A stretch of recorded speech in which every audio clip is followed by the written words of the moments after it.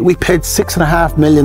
If you had to build what we have today, I would say well over $500 million. Today, I'm going to be joined by West Red Lake Gold, who recently acquired the Madsen mine in a deal that legendary mining investor and entrepreneur Frank Giustra called the best deal he's ever seen in his career. Please welcome Shane Williams, the president and CEO of West Red Lake Gold. Shane, it's great to see you, and thanks so much for coming back on the program today. It's great to be here, Jay. I love talking to you. Okay, well, we're going to dive into the West Red Lake story, obviously. Lots to talk about there.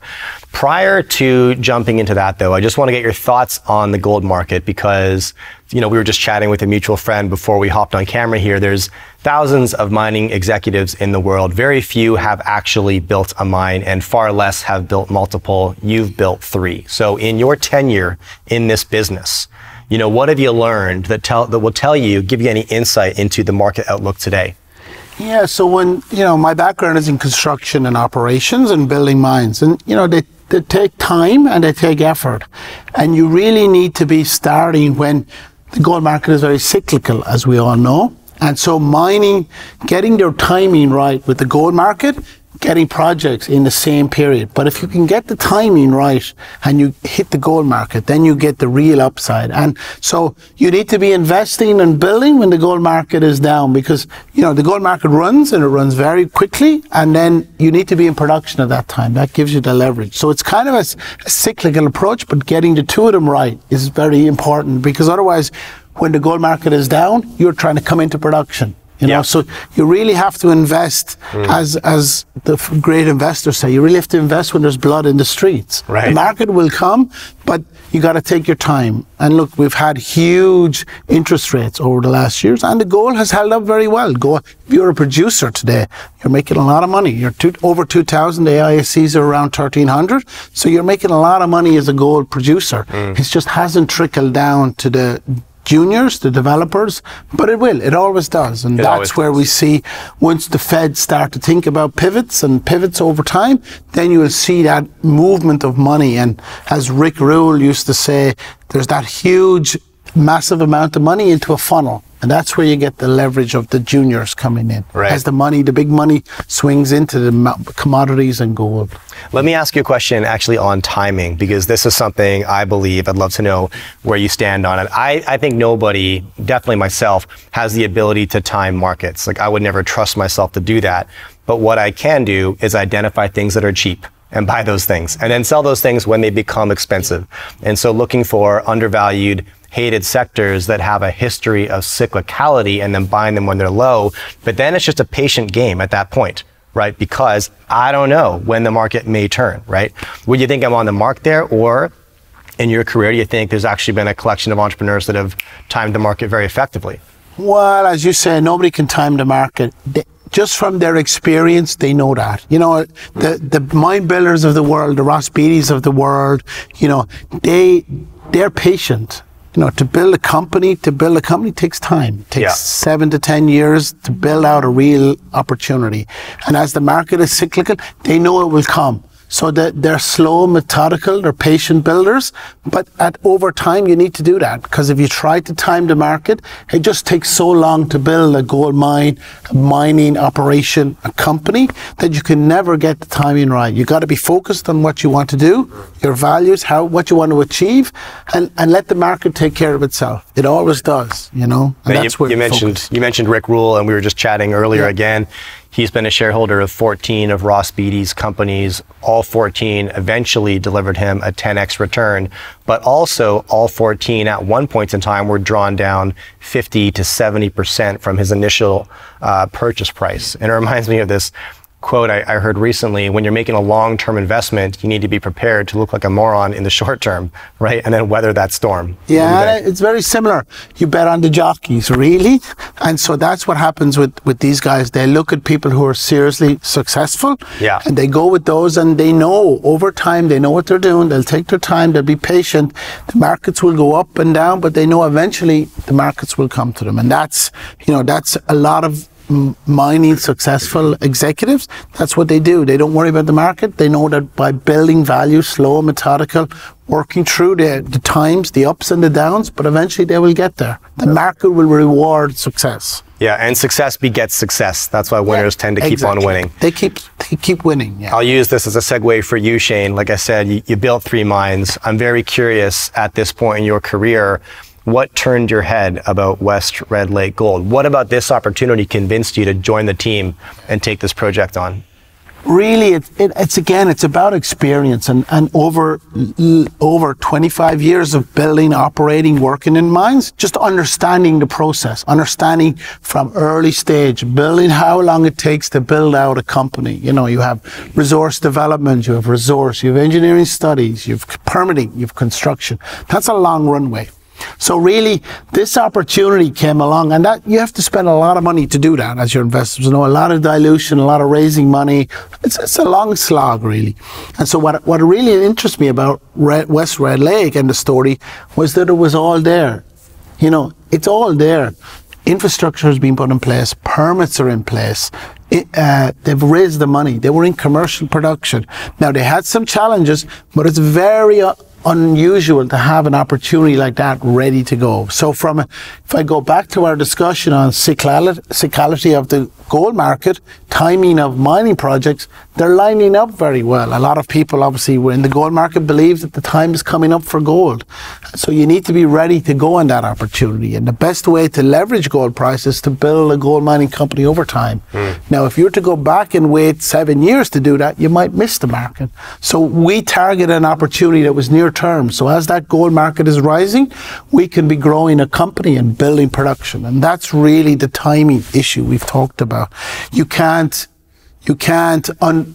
predict timing, but you can set yourself up to be, if it does come, you're ready to go. And that's really what intrigued me about the West Red Lake story, that I could get a project that I've been building for 20 years ready to go into production. Right. You know, that's a real opportunity. And when you say it was all there, I mean, we're obviously referring to the Madsen mine, which is a project that was literally taken to the 99th yard line, and then the ball was fumbled. Yeah.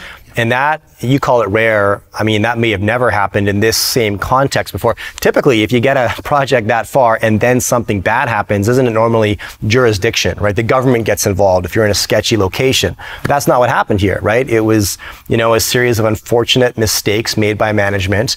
They got into some financial trouble, right? And had to relinquish the project. Yeah, so normally, as you say, projects fail for a couple of reasons.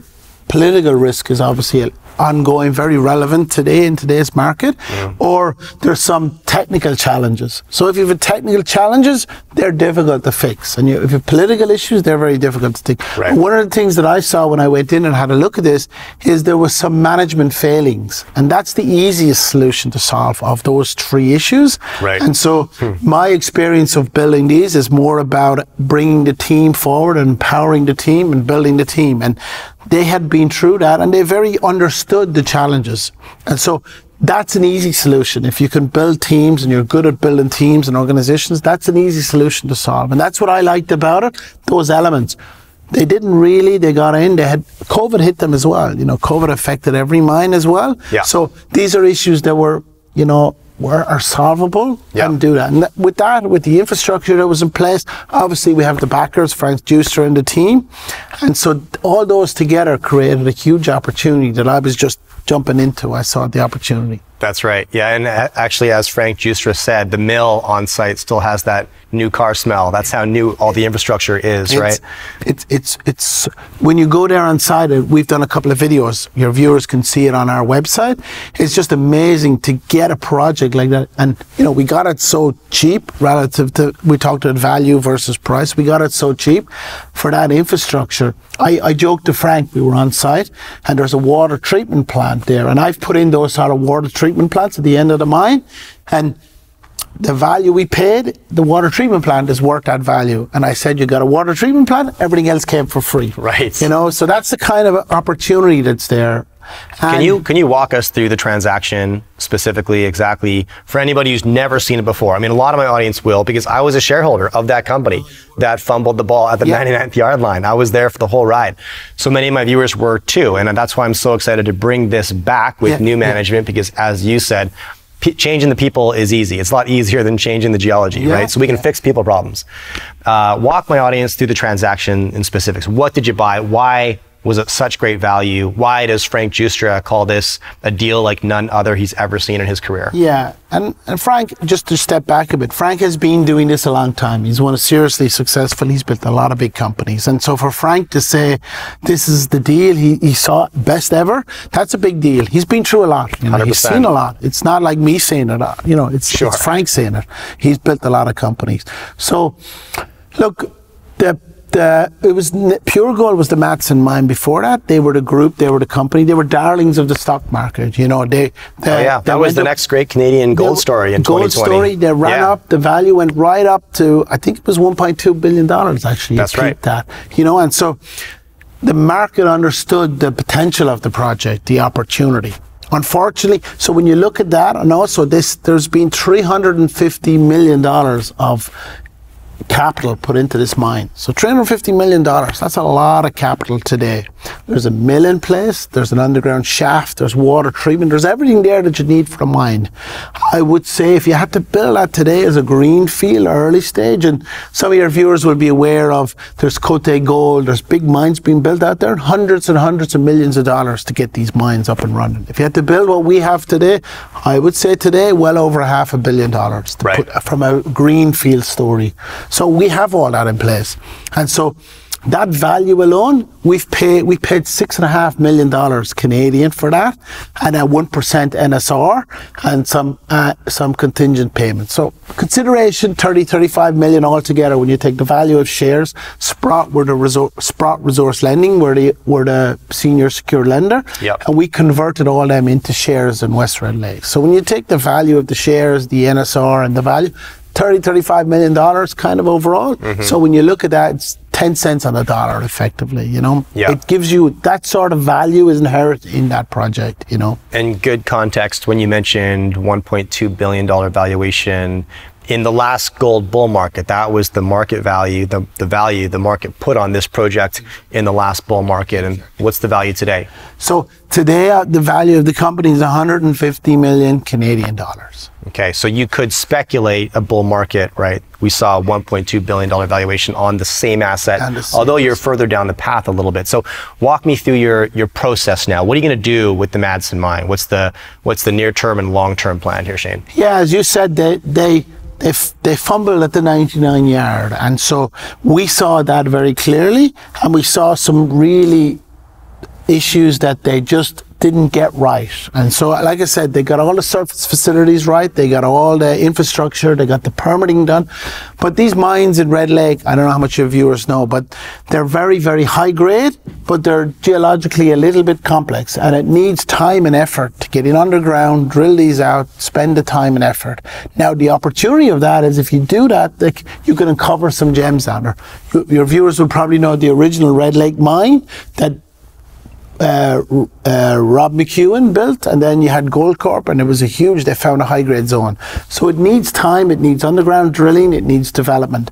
And that was one area that we identified that hadn't been done to the level that was required, just from our experience, my experience and understanding. So that's going to be our focus over the next while.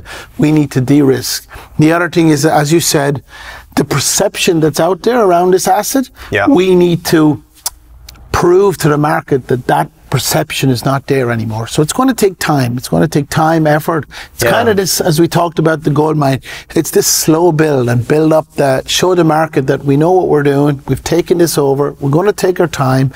And as we do these stages through, we'll end up with a successful project. And that's our plan now, to go underground. We have teams. I was up there this week. We have 100 people on site at the moment already.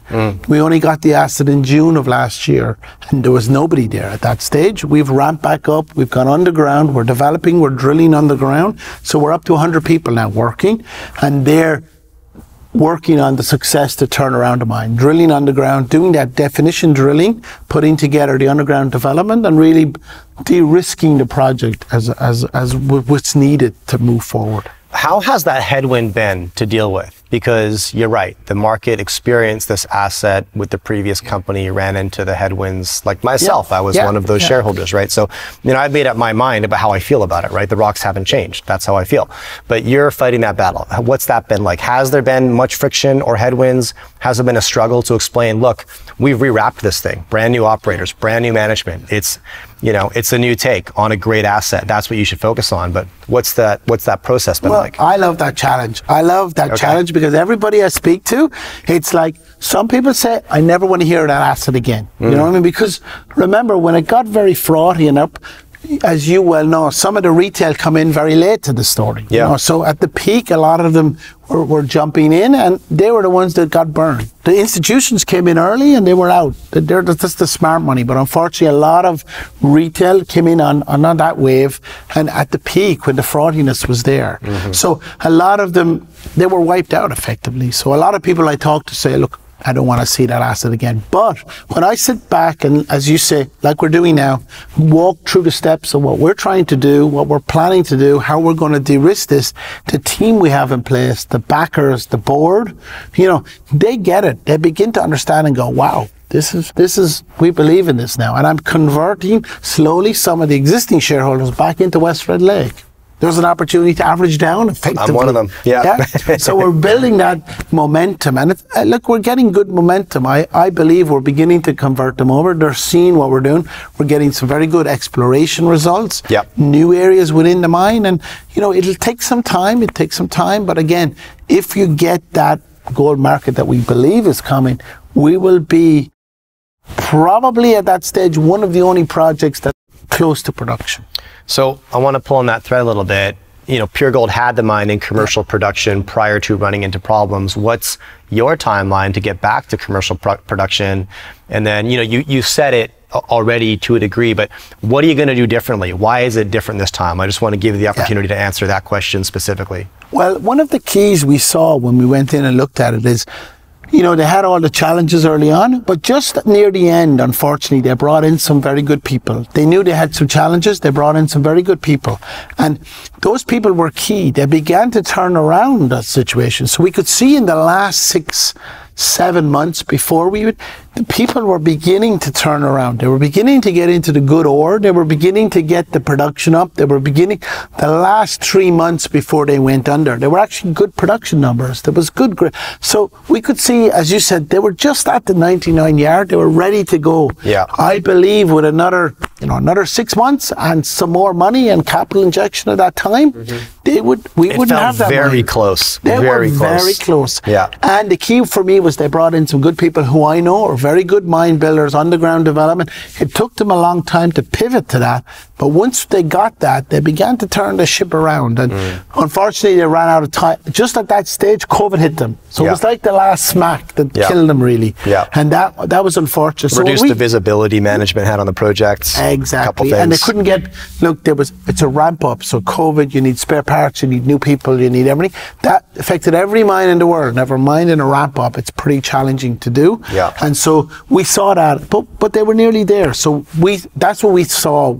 They were there. That gives us the opportunity to take it on and bring it the next level. So now, look, I've watched some interviews from many of your team on site, just talking about the culture shifts that's occurred on site since you guys taken over, and how enthusiastic the team is to bring this thing back to production. So what's that been like? Because you've taken over some old team members, brought in your own, and you've got to merge that a little bit.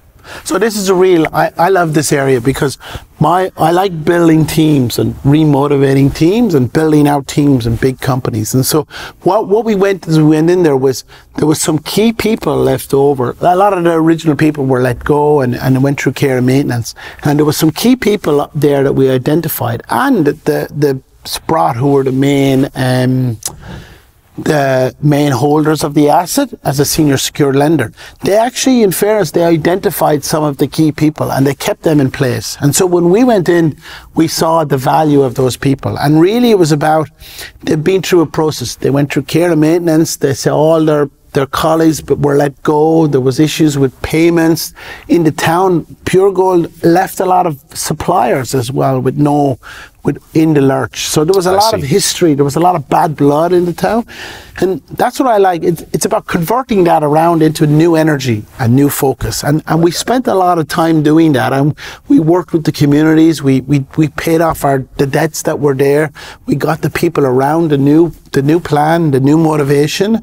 And they've come around and they've learned, which for me is the most important, is building these minds about learning from the lessons and the failings. You know, we're not bringing anything new. The more important thing is we're bringing a new energy, a new focus, but more importantly, we're learning from the team.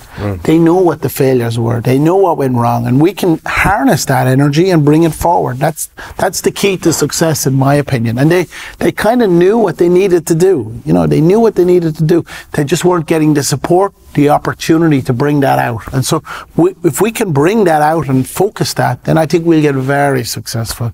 Yep. Like I said to you earlier, I've built Lamac Mine very successfully for Eldorado, and we built that from early stage to full production in 18 months. I was down there with the team. And again, the team were energetic, they were focused. Part of my job was to build them up. And I see that same sort of energy down at the site now. They're rejuvenated, they're refocused, and that gives me a lot of confidence that we will be successful this time around. I love that. Yeah, set the vision, gather the best people in the world, and then get out of their way. And let them do their job. Empower them to do their job. And that, a lot of people don't get that. I mean, that's a lot of what at the executive level. We as an executive corporate should work for the site, not the other way around. They shouldn't work for us. A lot of executives in corporate feel that, well, the sites are working for them and they need to perform and everything. I see a different approach. I see our job as executive corporate team to support them, to help them be successful. That's part of our role, and that's what I like to do, and I've had very good success with that, and that's what I think is the success of the companies I've built. And so that's part of our job. We're down there this week promoting them, giving them ideas, helping them give their vision. A lot of them know what to do. You know, it's not like they don't know what to do. They know what to do, but you need to give them that space to rise, and that's part of it. So I know you've also been busy at your Rowan projects, and I'd love you to share what else is going on within West Red Lake Gold that's increasing the net asset value of the company. Yeah, so, you know, we have another project, Rowan, which was the first opportunity in Red Lake we took over. Yeah. That is a very good project. It has 800,000 ounces at 9 grams, which is a high-grade ore body in Red Lake. There's a lot of, around Red Lake, there's a lot of ore bodies that are high-grade.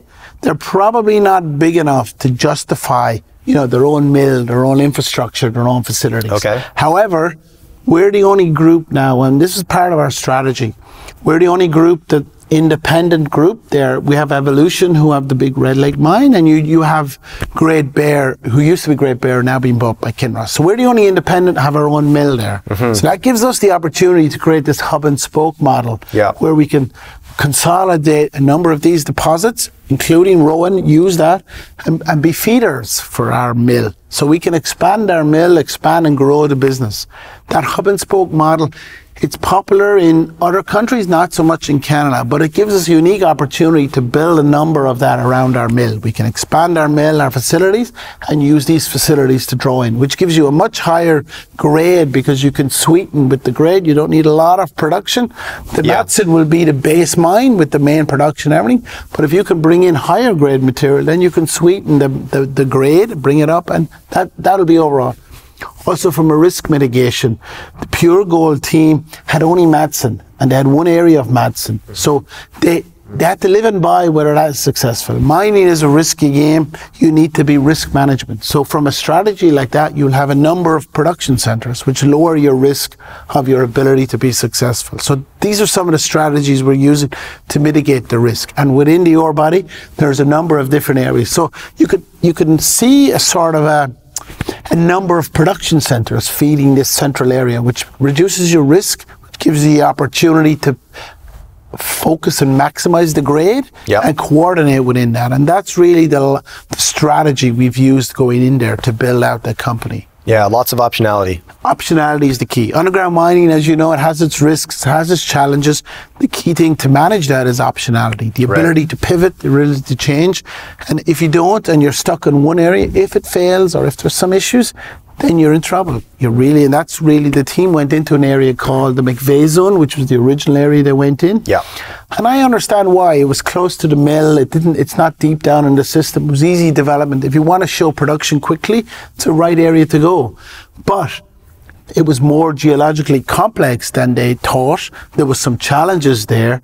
And so, that failed. If that fails, you're in trouble. They know where to pivot. Yeah. Whereas having as a strategy a number of production areas and other opportunities, it gives you to spin and be able to adapt. And adaptability, as you talk about a lot, is the key to success in the changing environment, and no different in mining. In any business, exactly. No different in mining. No different in mining. What's plan C? That's what I want to know before I write a check. And the big successful entrepreneurs in mining, they build their companies up over that diversification, number of different operations, number of different companies.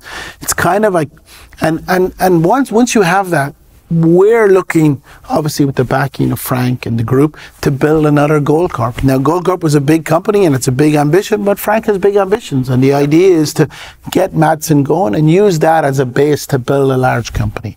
So walk me through that vision a little bit, and even just inside of 2024, core priorities, maybe start with cash position. Are you going to be going back to the market? What does that look like? Yeah, we have about $12 million at the moment. Last year, actually the company just won the TSXV, the top mining company in the TSXV, which is a big deal given the markets, as you well know. So last year the markets are pretty down, the gold market, especially for juniors and developers. But we raised over $50 million last year. It was probably 50 more than most of our peers, really, in today's market. Yeah. So we have, with the backers we have, the team we have, we're getting that market support. So we have to raise more money as we go forward and build that. But I'm quite confident that will be not a problem for the company with the backers we have and the team we have as we develop that in. So that's kind of there. Well, the office that you're located, right, there's a handful of companies that have been able to raise far more money than their peers over the last 24 months. Yeah, and really, like I said, Frank and the team were out of mining for a long time, Goldcorp, and Frank was building Lionsgate Entertainment, movie companies. Yeah. But in the last number of years, he sees the setup for commodities and gold. He's back in a big way. He's back in a big way, and look, Frank is good at timing. The last bull he built a lot of companies over that time. Yeah. And so he's back in and building that structure and building that understanding and that building the teams and opportunities, and that gives the support from a wider group. You just spoke to a colleague of mine. He has a company. There's about 4 or 5 different companies in there, and there's a good group of, there's probably 45 people in our office now, engineers, geologists, finance people, and that gives you a platform to build upon. And there's a lot of synergies between the group. There's no one company versus the other. We're all working together. And pooling resources. Pooling resources together. Massively beneficial. Some people are good at, Sean is good at raising the money and opportunities. Frank is good at the opportunity. I'm good in the production and operations. So when you get that together, it gives you a lot of synergies, and it's all helping each company. And that's very unique for me that I've seen in the mining industry, but it's very powerful when it's successful. Yeah. Look, Shane, I want to thank you for coming on and chatting with me today. It's been great getting your perspective on this asset because, as I said, it was one that I was quite close to from 2018, 2019, 2020. And, I've had you on before to get your thoughts on the new plan, right? New packaging, great asset, new management, right? The sky's the limit here. So I appreciate your time today. Excellent. Thanks, Jay. It's great to be on.